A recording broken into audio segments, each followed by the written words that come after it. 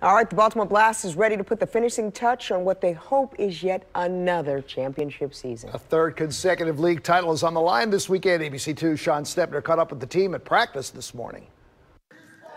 It's days like today, these guys are happy they play indoor soccer. Absolutely, yeah. You don't want to be out there in those conditions. Yeah, that's just why I started playing indoor.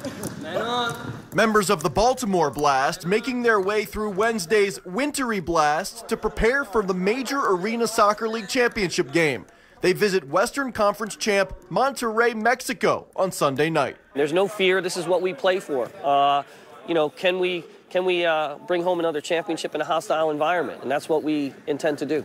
Sunday's matchup is a repeat of the 2015 MASL final, which is also the last time the Blast didn't win the championship.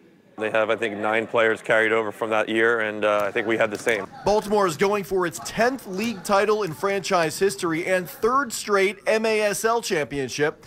The history involved in being able to three-peat isn't lost on the coaches and players. Well, it means a lot. You know, it doesn't happen many times in all professional sports, and it's something that we really do want to make history with that. Back-to-back's hard to do. Three-peats even, unlikely. We're up for the task.